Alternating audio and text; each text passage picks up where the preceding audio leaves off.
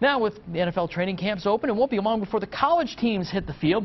Today, the state's college football coaches stepped up to the mic at the National Football Foundation luncheon in Portland.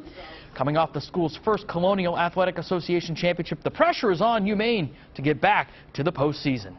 Everybody in the league knows that. Maine will not have the luxury of sneaking up on any opponents, because everybody's going to say, here come the champions, a chance to beat the champions.